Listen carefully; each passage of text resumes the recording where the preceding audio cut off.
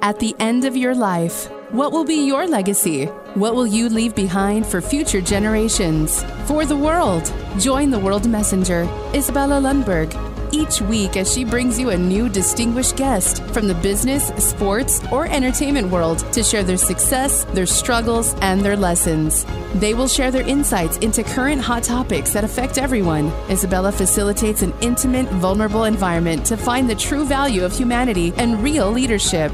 Are you ready for your legacy? The legacy that matters?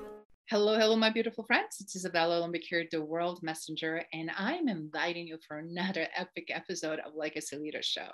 I am beyond thrilled to have someone dear to my heart be back, or actually bring a new perspective and flavor, not only what she's doing, but also such a relevant topics discussions with subject matter expert on multiple fronts. And nobody better to learn from subject matter experts, right? Not only about the courage, the queen of courage, and what courage means and what it takes to leap and lead, but also someone who funded and created opportunities for executive coaches and leaders to have a platform and springboard their skills and knowledge into very useful practical application as someone who actually funded and created. Guess what? She created executive, what is the name of it? Jesus. Association of Corporate Executive Coaches. I will scratch this. I'm looking, where is that on your Let me blow my nose so you can scratch that. No. I will. A corporation of executive coaches, right? No, Association. Okay. Of Corporate Executive Coaches. Corporate Executive Coach. Okay, let me scratch this. Okay. Hello, my beautiful friends. It's Izabela Lundberg here and inviting you. Hello, my beautiful friends. It's Izabela Lundberg here, the World Messenger, and I'm inviting you for another epic episode of Legacy Leader Show. Today, I have someone that I'm kicking off the month of March, Women's International Recognition, not just in a day, but in a whole month. Women that are courageous, powerful, and movers and shakers on global scene. And I'm super happy to have my fellow Coloradan with me today in the studio that not only is expert on courage and how to lead and leap in that leadership, but also someone who created so much more. Women's Power Pack group that supports other women, as well as association of corporate coaches, where the coaches can truly make a positive footprint in corporations, and God knows that they need our help the most, right?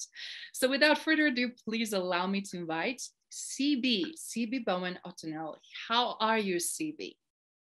I am awesome because I'm on your show today. I couldn't think of a better place to be. Thank you so much, CB. It's absolute pleasure to have you. I mean, I have privilege to be with you a lot in behind the scene in different groups and in different projects and engagements. And it is super amazing to have wealth of knowledge and personality like yourself. But for other women and for you as well-kept secret, I want to unveil this. Not only your skill set, but how much you contribute to support everyone, but specifically also women that need help today as everything is shifting and changing. So CB, do you mind sharing a little bit about your championing of the woman? How all this started and what did you recognize through your extensive global acumen?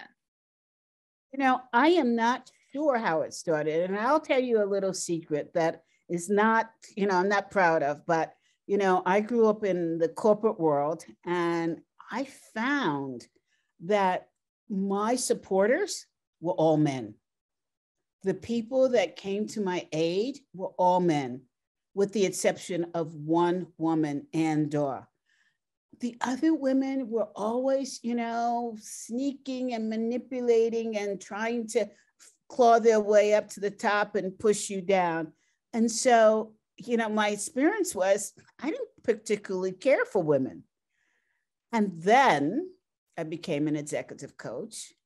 And still, most of my clients were men. And then as I moved up in the world, I saw what the problem was. And I said, you know, you can't sit on the sidelines here. You've got to support other women. Otherwise, you're going to become like the woman that you're defining that you don't want to be with. And so I said, what can I do to support my colleagues who were women? And I thought, okay, I'm going to start a group for women. And then I thought, okay, well, what's going to make that different than other groups for women? I said, think about what bothers you about other groups that you don't want to repeat. And it was that whenever women got together, they started talking about their children, their husbands, their boyfriends, their significant others. And that was the majority of the meeting. And I thought, okay, so create a group where that's off limits. And then I thought, well, the other thing is that a lot of times women suffer from the imposter syndrome. So how it comes out is it sounds like they're whining instead of going out there and grabbing what they want. And I said, so the women in this group will have to demonstrate that they're able to grab what they want.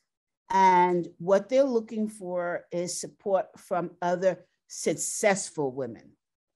And so I created the Women's Power Pack group, and it is a group of incredible kick-ass women.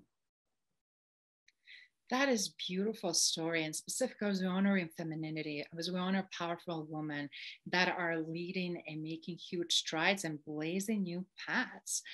It's a great to have that, and I witnessed that firsthand, and I was part of that amazing nucleus that you created. And I have to say, comes in times when it's needed the most. So first of all, kudos you for your visionary leadership and understanding where the gaps are and where the tremendous opportunities to make a difference. So thank you, CB. But with that in mind, I would like to ask you what it takes to lead as a strong, powerful woman today. Courageous more than anything, please. Yeah, it takes courage. You know, it takes courage to stay your true north. It takes courage to support other women. It takes courage to support yourself because, you know, you look around and even today, you know what I love about the new generation of women? They're there for each other. Yeah. So our generation, we're still struggling with that identity. And so therefore, it takes more courage than the new generation of women who are just coming out in their 20s, right? Yes. It takes more courage for us to go against the norms of supporting each other. And this is what I hear in our group. There's no jealousy, right? Jealousy is off the table. Do we not feel a pinch when somebody else gets that contract and we haven't gotten it? Yes, that's human nature. But there's a difference between human nature and vindictive nature. So we're going to support each other. And the other thing I've noticed is that women tend to say, I'll help, and then they don't. So I'm very watchful for those people that say in energy and with all innocence, I'm going to help you, but then don't deliver on that.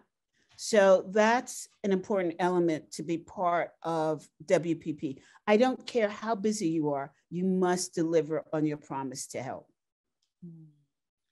That is an excellent point because it's easy to fall through the crack. It's easy to put things sideways or on back burner. And sometimes we tend to say things what other people like to hear. And we know what that looks like. That's not the leadership and definitely not leadership we needed today, right? Exactly. So thank you and for calling the other that part, out. Yes, yeah.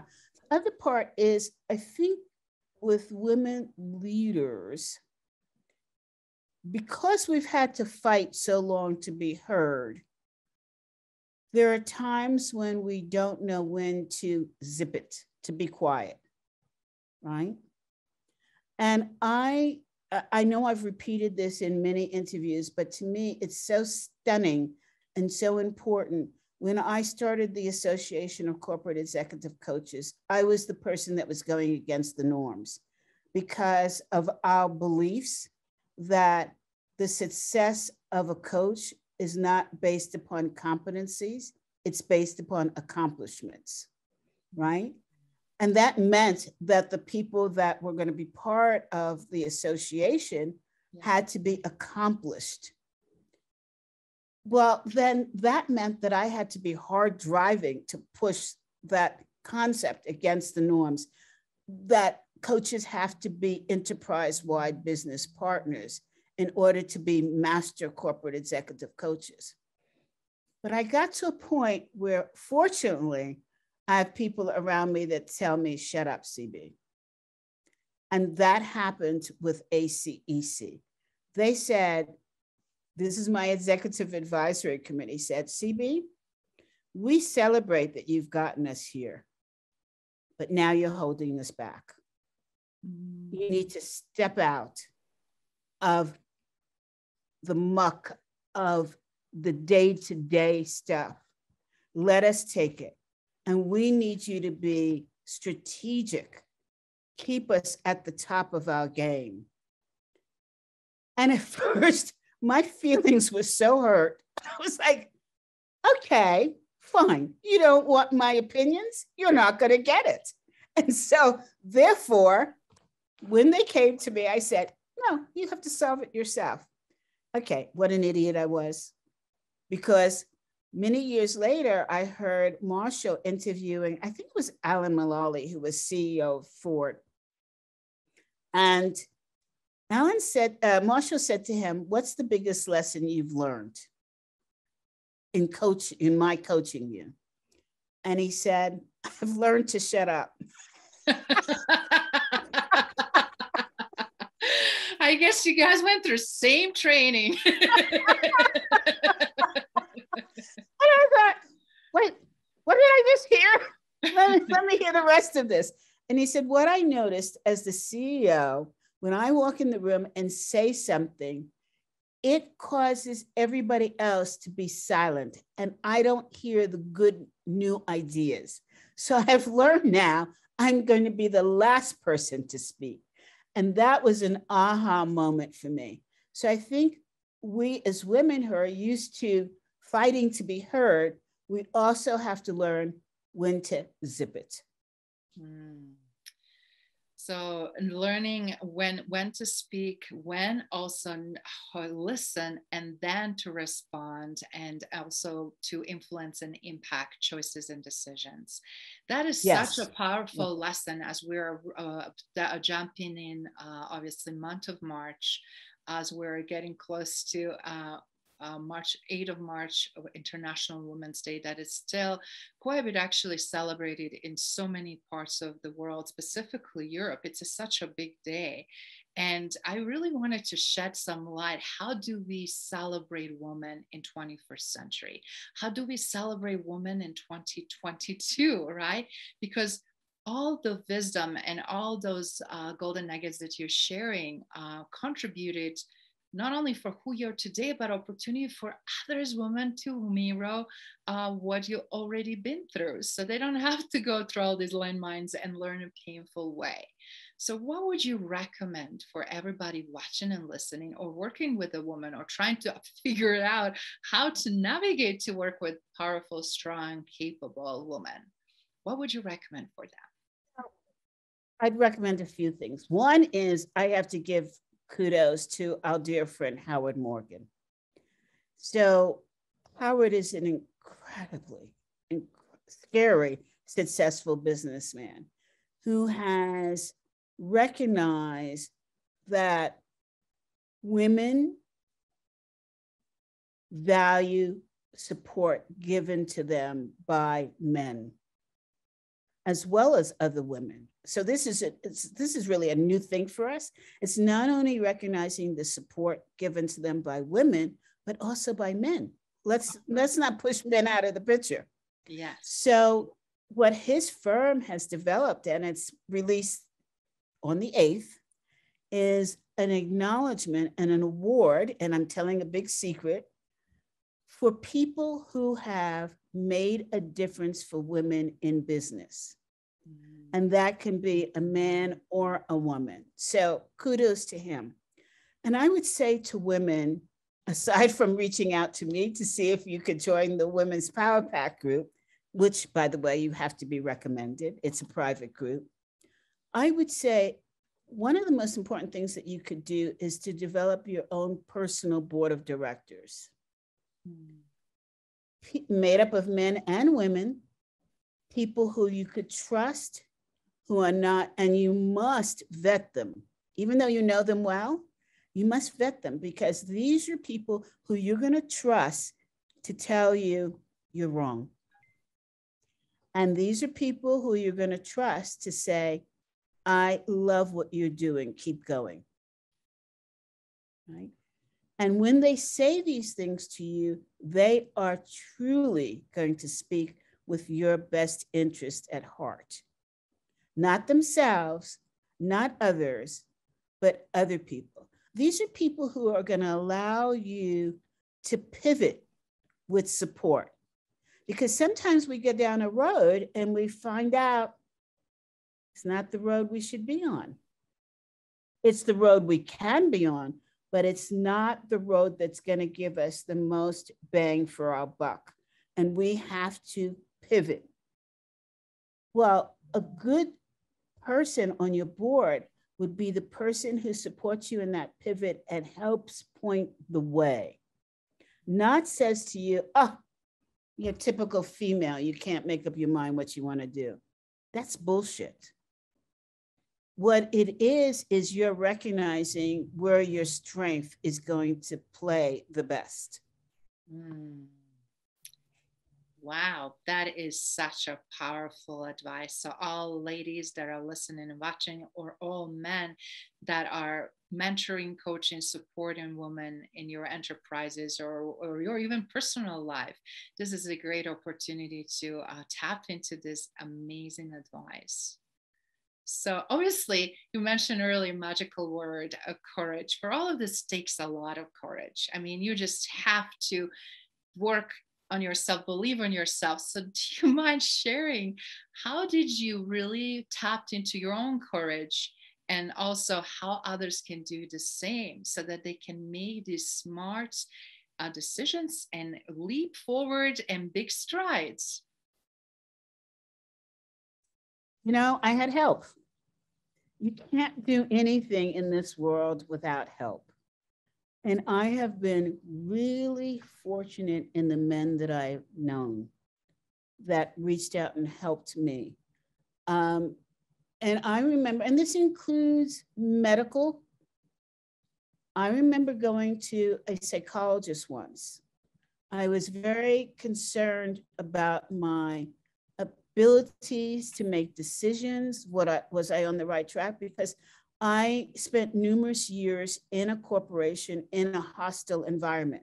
And so I began to doubt myself. And one meeting, he said to me, CB, you don't need me. He said, you just need to learn to trust your gut.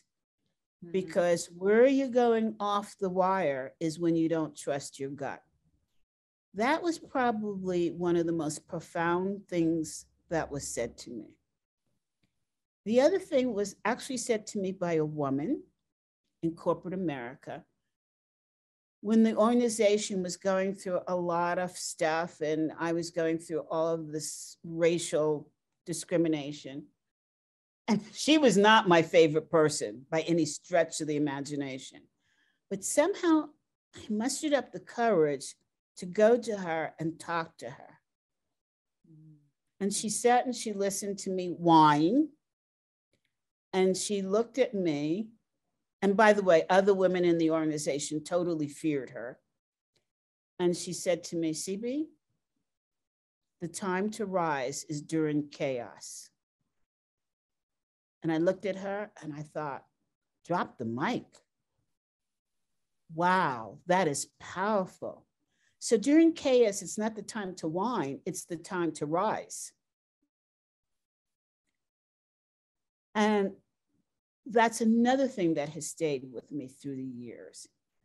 Figure out a way to use your courage in trying times. It could be business, it could be personal, but you've got to step up, step out, and speak up to your true north. That is so powerful.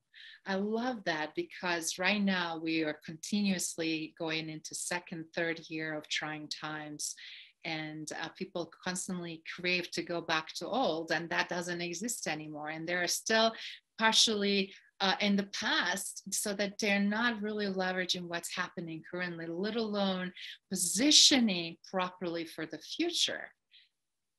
So do you mind sharing a little bit about how that it's helping you, not only yourself to pivot, but how others can do the same? So I have this thing where I leap first and then figure out where I'm going to land. That scares other people.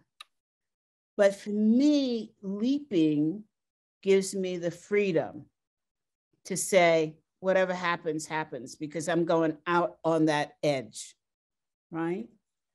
So I don't have to worry about comparing it to the past. I'm going out on the ledge and I'm jumping.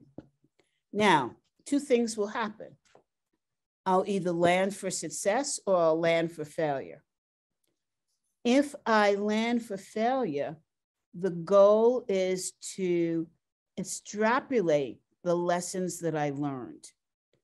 And I have no fear that there are lessons that I've learned, and then taking those lessons and applying those to starting again, trying again, using those lessons. So I think for the women listening that have not been successful, they actually have been successful. You know, as Nelson Mandela says, and I'm going to paraphrase, don't judge me by my success. Judge me by how many times I got up to fight again. And I think we tend to, in this day and age, we tend to say, ignore history. You know what? That gets us into trouble. I say, pay attention to history, but don't let history hold you back. Learn from history what you can do to create change and betterment. And that takes courage, because now you're going against what happened in the past. But you know what happened in the past was not successful. We know that wars are not successful. What are we taking from that history? We keep doing it over and over and over again. What are we doing? God's work to eliminate the population, to manage the population, to control the population? What gives us that right? We have to have the courage to do things that will not kill. We have the sources now. Economic sanctions will hurt a country, it appears, more than death. So why aren't we using those? It takes courage to do something new. Why aren't our governments, our people in charge, doing something new? Why aren't they showing courage? That is an excellent question, and really makes me think what it takes to be courageous, because you have to build that muscle, right? You have to face it to fail. You have to pick up again, as you quoted Nelson Mandela and his over time, you know, trying again till he succeeded, and perseverance. But also unwavering faith and on his beliefs, right? And then level of integrity and the level of that unwavering attributes. He didn't use the force. And I love analogies and examples you gave, how much leadership can be impactful and without force. And that is the best aspects of it. How do we lead courageously, but also without being forceful? We have to remember that you only fail You have to understand the definition of fail. We only fail when we don't try again. That is powerful reminder, and anybody that's hearing this first time, I would recommend to write it down, because this is interesting, CB, obviously from psychology, from as an educator working with children and children's psychology in developmental years. We as adults were taking away that permission to try something new and fail, because it was given to us as a children, but as adults not, right? And it's almost like unlearning and undoing and repositioning, which I also want to ask you, I'm sure you see a lot of that happening through our association from corporate executive coaches too. What executives are struggling? So now when you ask where the leaders are and what's happening, why they're not trying something new, I'm sure it's some amazing connection between those two, because they're stuck in who they are. They don't learn as quickly. They're not as agile, nimble, and as a result, organizations are not either. Could you please share a little bit of your perspective? Yeah, you know what? We are creating our own monster here. We, as a people, have lost our patience. And that's contrary to allowing people to be courageous. So what happens when people make a mistake? We say, done. We are not going to allow the space for correction. And that space of correction is courage, right? To go in and say, I've made a mistake. I want to try this again. That's courage. So we have to expand our definition of courage, right?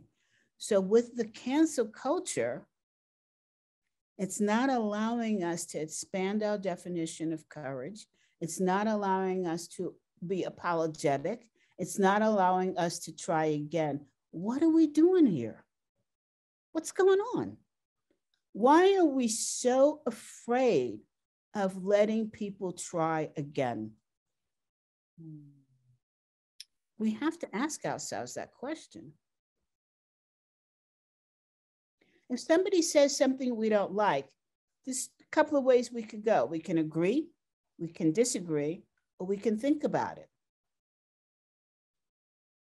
Now, we want to be in the think about it zone, because it allows us to expand.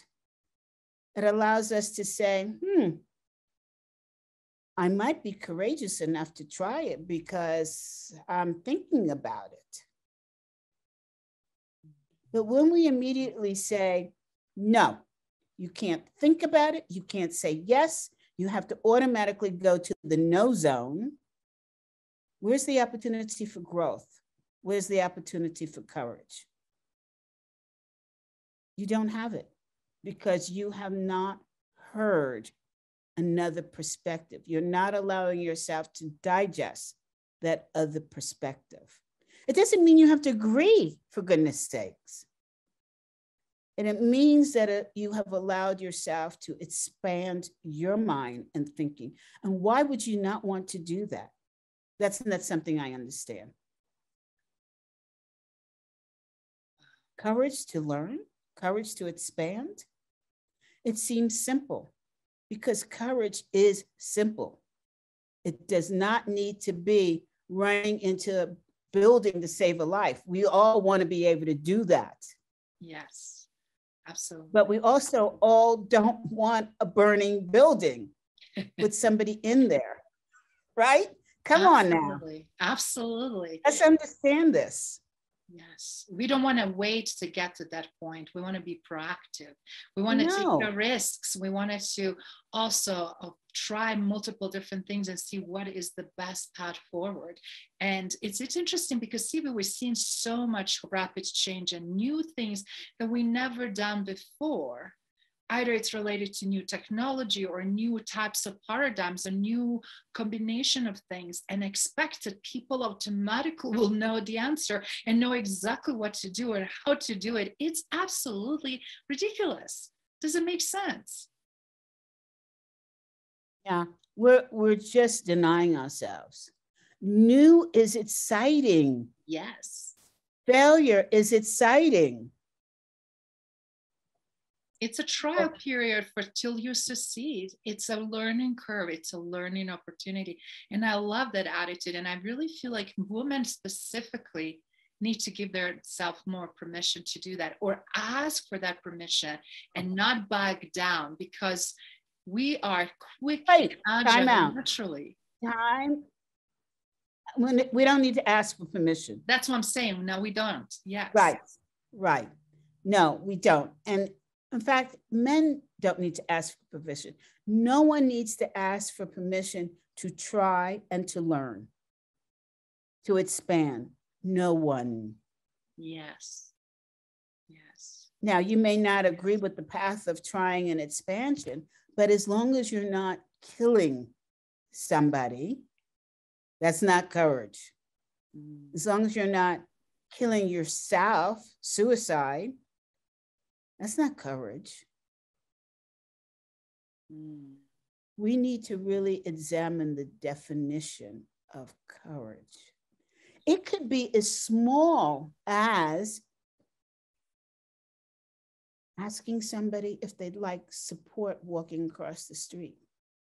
Now, that's not really small in my mind, but the fact that we don't consider it courageous makes it small. Why? Because here's what you're dealing with: rejection. Person could say, no, I don't need your help. Then you feel like, damn, I shouldn't have asked, and I'm never going to ask again. Wrong. 2, you could be hit by a car. So could the other person. Well,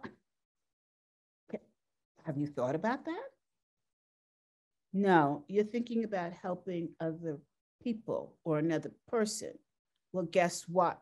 That's courage. It's not running into that burning building or jumping into the lake, but it is an act of courageousness. Amazing. I agree with you. It's looking at things from different perspective. And a lot of times we dismiss ideas, or as you call it, kill the idea before we even explore it. And I love that you introduced the third concept before yes or no answer. Let's think about it. Let's explore further. Let me seek to understand. Let me ask more questions. And please, I love this. Yes. And let me listen. I'm ready. Yes. Yes. You know, I have a very simple definition of courage. Please. The ability to make a decision. That decision, yes or no, it still takes courage. And making a decision in spite of how many supporters you have and how many people you have going against you. It's you making a decision to help somebody cross the street, a decision to open your own business, a decision not to change your mind. If somebody says to you, who's a person of color, I'm not going to vote in this election,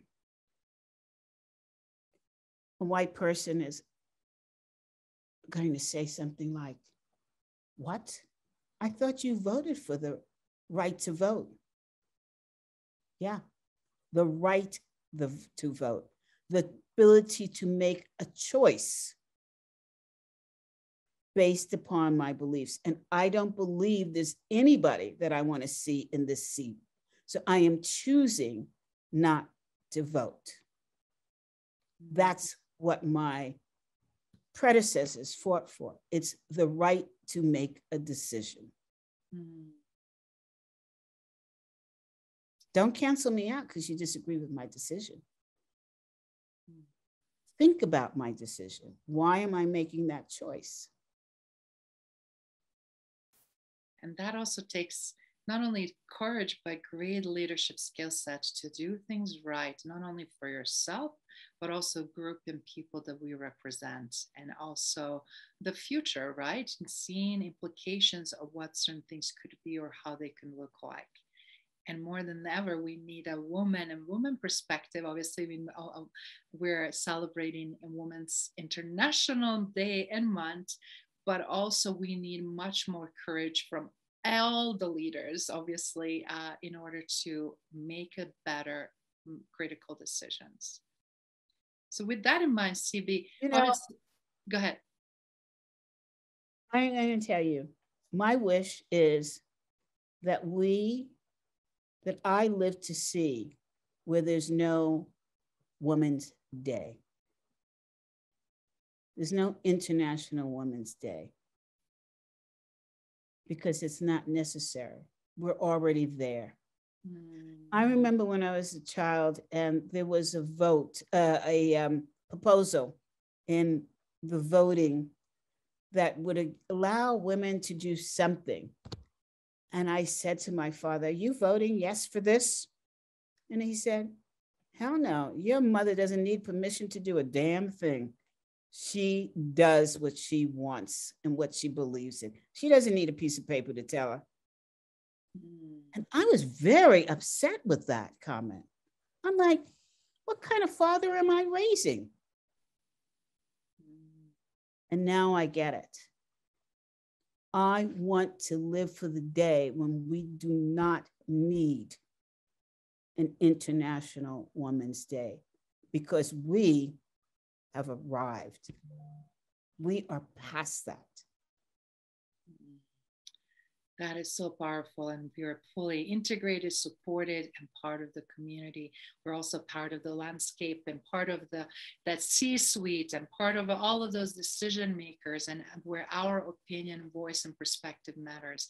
And it's proven over and over. And you were mentioning wars and conflicts earlier a little bit, that when we have a woman in leadership and invisible roles, as a result, we don't resort to resolve the conflicts with more conflicts. We find a way to find democracy, diplomacy, and actually peaceful resolutions, which we need in personal life, which we need in corporate arena, and which we need also now in relationship with other countries in the world. And it's interesting how everything ripples. And with that in mind, CB, you have an astonishing legacy already.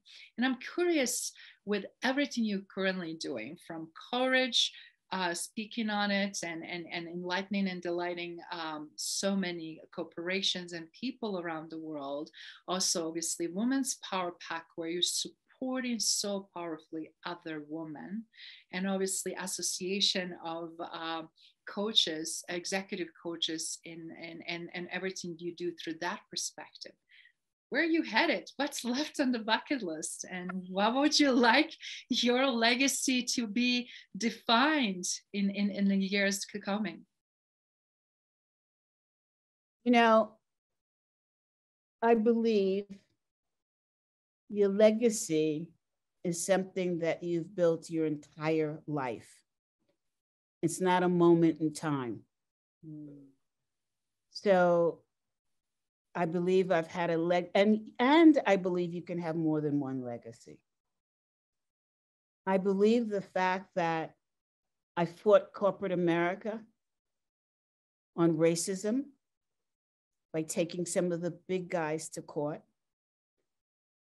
I believe in creating the Association of Corporate Executive Coaches to move the dime on what CEOs see as a value for hiring an executive coach is a legacy. I believe my stance on DEI,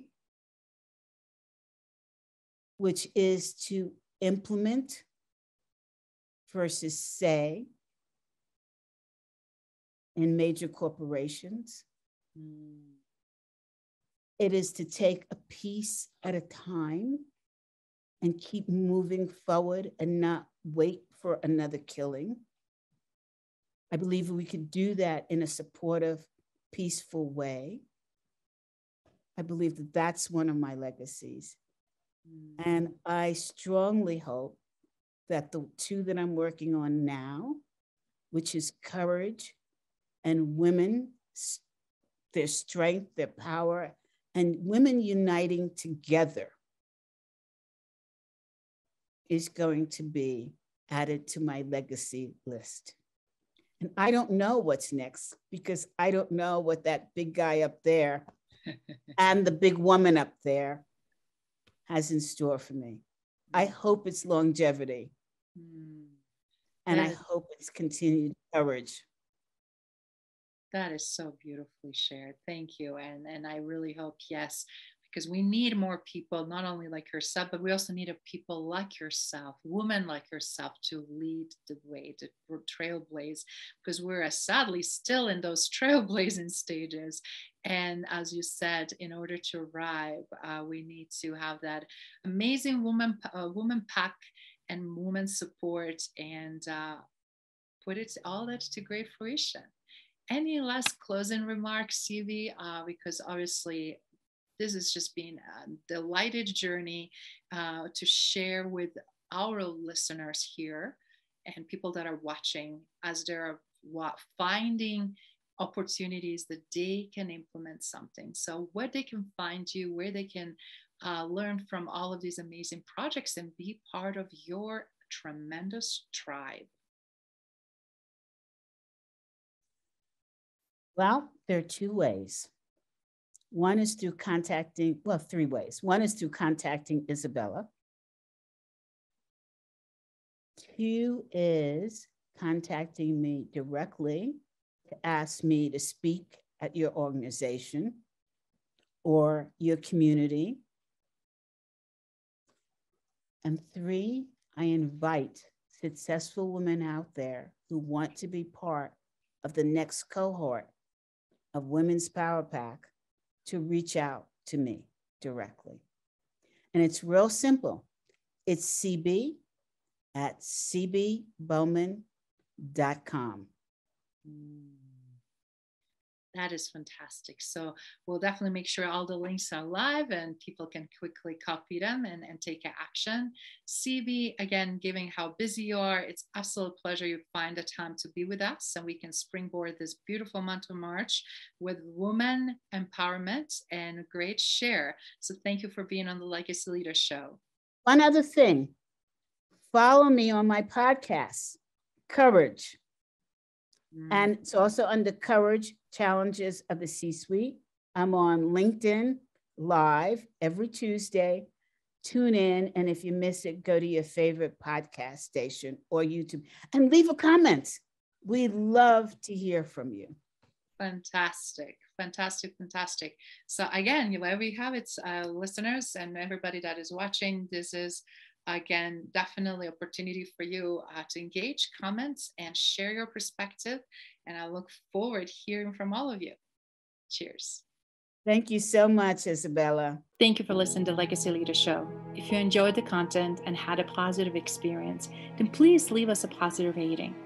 In addition, leave us a positive review whenever you are listening on whatever platform there might be. Make sure your friends and family also know about the benefit and value that we provide and what we have to offer. Cheers.